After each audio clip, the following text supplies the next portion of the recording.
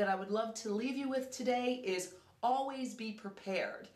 Went in for a commercial, an infomercial audition facility, and I had about 10 pages of script to memorize within less than a day. They didn't expect me to memorize it, but this is my point. Make sure when your agents, when they send you out, that they also provide, or you ask if they did not attach it, okay, to your email when you sign in, if you're using Casting Networks, or if your agent is using something else. Please make sure that you get your sides at least the night before. Please go over your sides and read your sides. What happened to me today, this morning, was the other ladies that were supposed to be reading for a doctor role did not show up. So guess who was on deck? I was there, of course, 15 to 20 minutes early, so I ended up reading for the doctor about 5 times, which every single time that I got comfortable with the 10-page script, I just got better and better.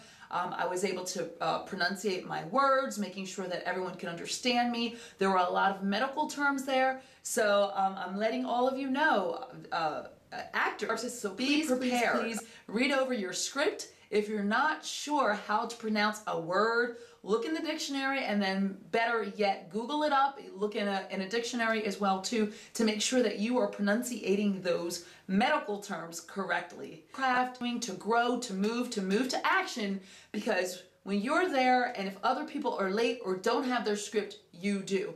And the casting directors and the producers and those that will that want to hire you, they will remember those things. So take care, have a great day, break legs, and I will speak to you soon. Bye.